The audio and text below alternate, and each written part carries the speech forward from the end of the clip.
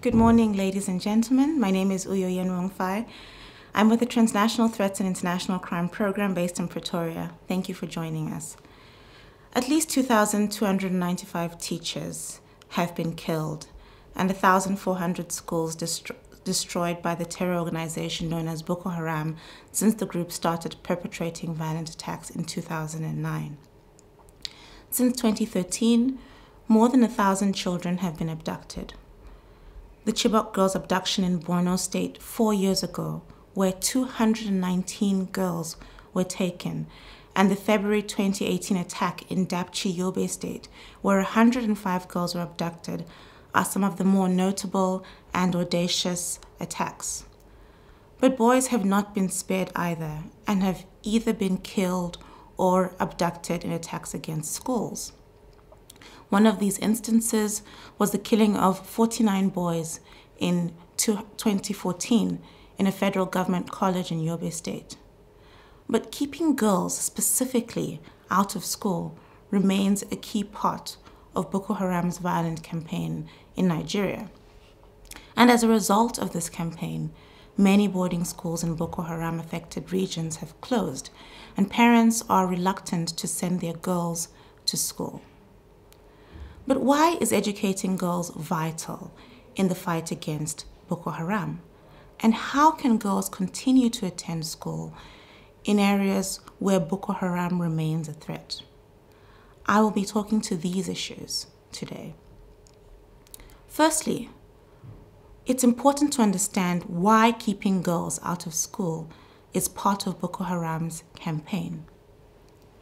Keeping girls out of school is a part of a three-pronged strategy of continuing Boko Haram's terror campaign while destroying Western-style education in Nigeria, as well as limiting the status of girls and women in society. In carrying out persistent attacks on schoolgirls, Boko Haram inevitably continues its terror campaign, causing fear and disruption. The aim of this is to firstly illustrate its continued ability to strike and its ability to embarrass the Nigerian government, especially considering the government's claims to have defeated Boko Haram. The attacks on schools, teachers, and students have been to deter Western-style education. Boko Haram, which is the name given to the group by local residents, is after all loosely translated as Western education is forbidden. According to Boko Haram, corruption among Muslims in Nigeria is a product of Western education and Western values, which has perverted society. Western education is therefore the enemy and a source of Nigerian societal ills. The third main purpose of the attacks is also to relegate girls and women to a position that is subordinate to their male counterparts. In 2014, when Boko Haram attacked Buniyadi College in Yobe State, they allegedly did not kill the girls, as they had to the 49 boys there. Instead, they instructed them to leave the premises, to forget about going to school, and to get married. We see that Boko Haram gave similar instructions to the schoolgirls in Dapchi. They were warned that they would be re-abducted if they ever returned to school. As part of efforts to oppress girls, Boko Haram has also raped several abducted schoolgirls, used them as slaves, and forced them to marry the group's members and have children with them. Now, having said this, what is the danger of Boko Haram's campaign against girls' education? The danger is that girls' education in the northeastern part of Nigeria has already been under threat. Poverty and low perceptions on the value of education have encouraged the phenomenon of marrying off young girls and getting a bride price or dowry for girls. As a result, the ratio of girls to boys in schools in the northern part of the country is low.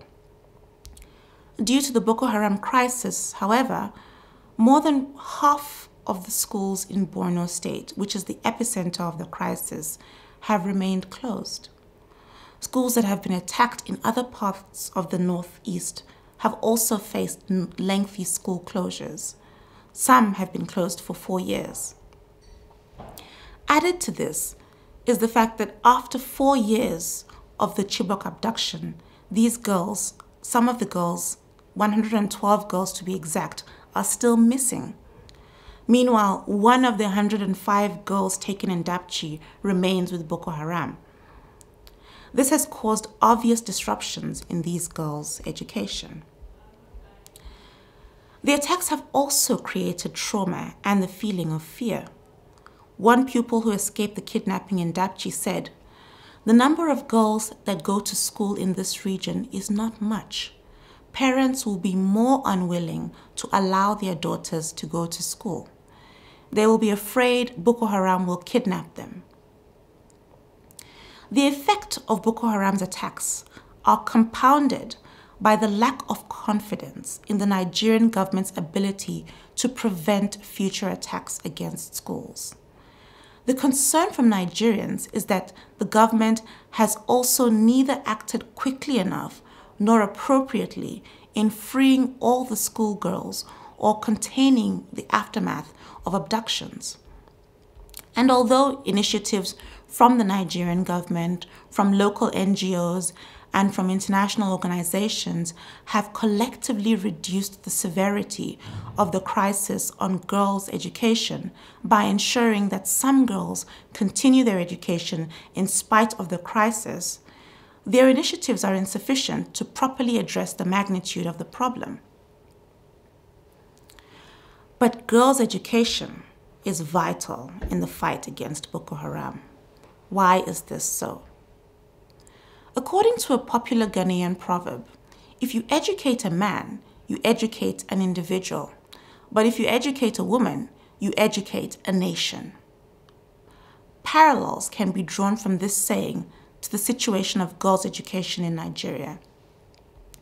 It has been proven that educating a girl benefits girls themselves, their families, communities, and the nation more broadly. Educating girls limits child marriages, child pregnancy, as well as child pregnancies. It increases the likelihood of them having children that survive beyond the age of 5 years. It reduces the number of children a woman has in her lifetime and ensures that all her children are themselves educated.